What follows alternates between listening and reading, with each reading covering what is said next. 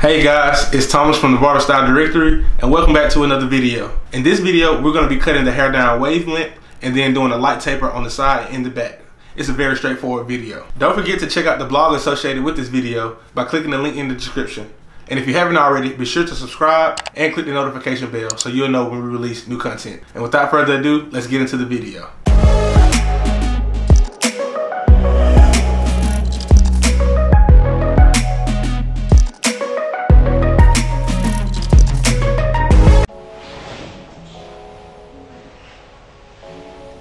Welcome back guys. As usual, I'm going to start the haircut off by combing the hair into its natural state. And then now I'm going to take the one guard with the lever fully open and knock his hair down wavelength. And notice how I let the clipper contour with the shape of his head.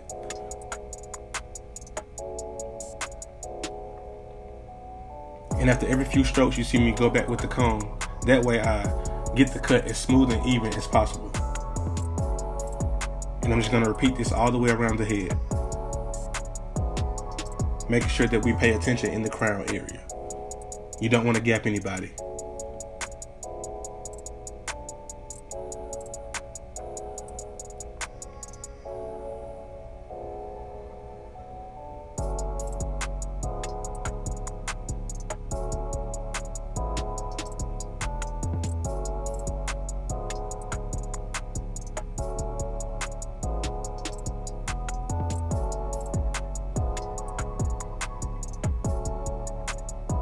Now we're not going to be doing a bald taper, so I'm basically going to do the same steps, except I'm skipping the part where I balled out with the detailers on my T-outliners. So really it's going to take you less time, but you do the same steps. So here the lever is fully open, and then here you see me drop it down and open it just a little bit. Now notice how I'm using the corner of the blade. When you're doing a taper, it's just like a fade, except you're blending in a much smaller space. So there's really no need to use the entire blade. So what I just did on the taper, I'm doing the same thing on the beard.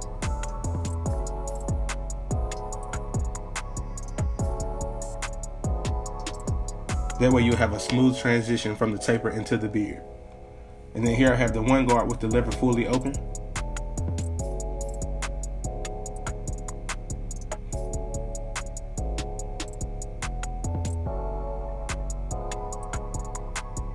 Here I drop it down with the lever fully closed and go right up under that one open. And here I open it just a little bit. The thing about tapers, it's all about trigger play. So you have to really manipulate the lever because you're really only trying to blend certain spots and not an entire area. Now this is the 1/16 guard with the lever halfway open, going up under that one closed. And then you just see me close it right here. And then now we're just going to take the 1.5 guard just to knock away any weight that we see.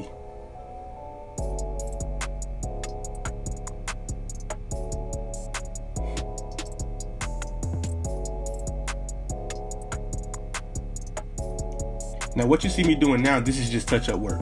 I'm just going back and knocking out any dark spots that I see. So right here, the main thing you just need to do is just manipulate the lever to different lengths until you get a smooth blend. And notice how I continuously comb the hair.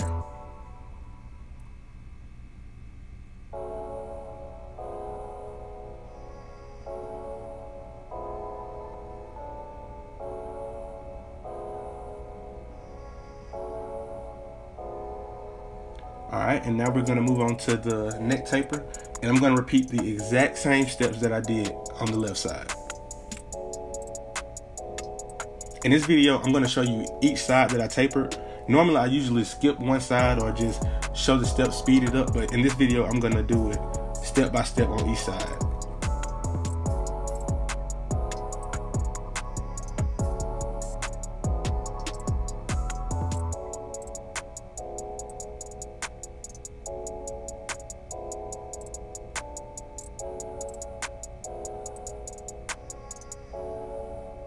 This is the one guard with the lever fully open. And notice how I'm holding the clipper flush. That way you won't make any hard guidelines when you're blending. One guard with the lever fully closed right here.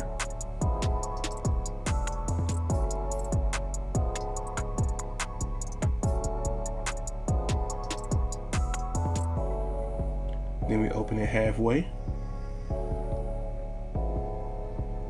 And guys, see how often I comb? I'm telling you, that's very important to getting a nice clean blend.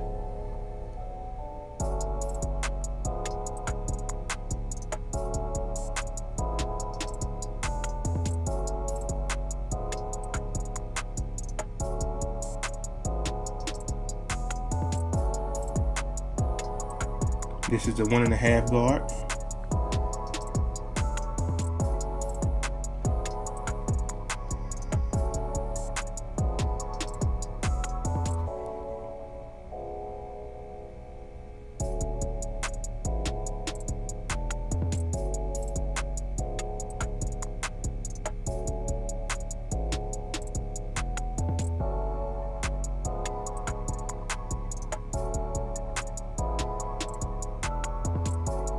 And now we're just gonna knock the rest of that line out with the half guard or the 1/16 guard.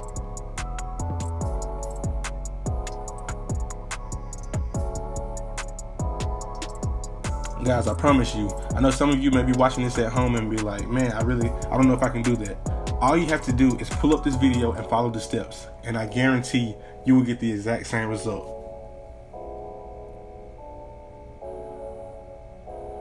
If you follow the steps, it's a tried and true method. I'm telling you guys. It doesn't matter the hair texture. If you just follow these steps, you will get the same result.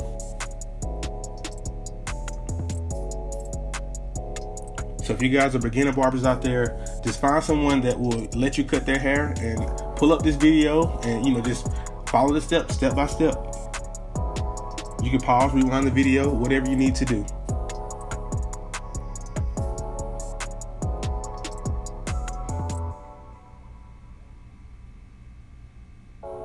And since I've explained the steps on the left side and the back side, I'm just kind of gonna let you guys watch this side and see if you can follow along.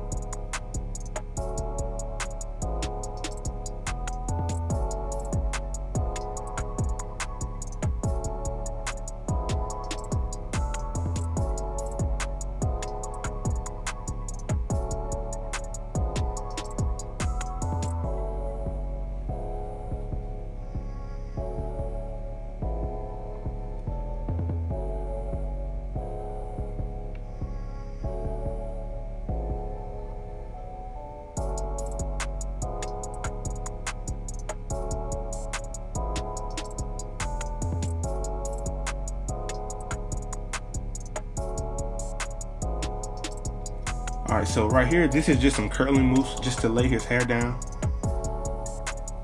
You see me combing in to distribute it evenly across his hair. And then I'm going to take a blow dryer and a brush and I'm going to brush it in. And then we're going to proceed with the lineup. Notice how I don't push it in to exaggerate it. I just want to find that balance between natural and sharp. So of course you're going to have to take some hair off. Just don't go overboard, because when it grows back, it's going to look really funky if you push it in too far.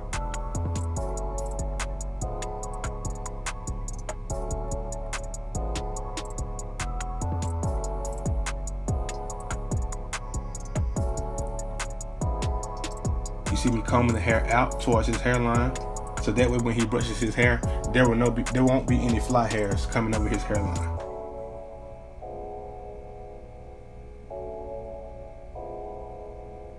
This will also keep you from pushing the sides in too far also. If you comb the hair outwards, you won't be pushing back too many hairs. And here you see me keep the arch natural. Like I said, I want to give it a sharp curve, but I don't want to exaggerate it to where it will look too bad.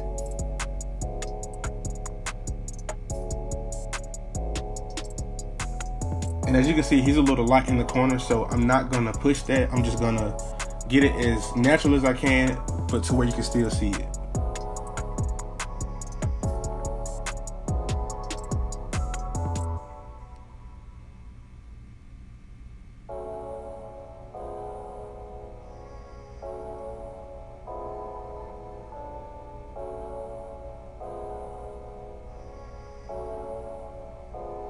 See, I'm not gonna, well, I could have pushed that, but I dare not do that. So I'm telling you, unless the client requests it, I never push his line back.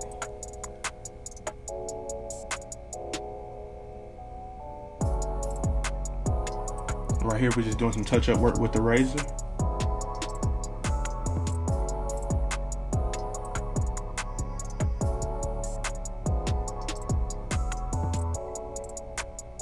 This was actually my first time cutting his hair. But guys, this is the finished product. Thanks for watching, and I will see you on the next video.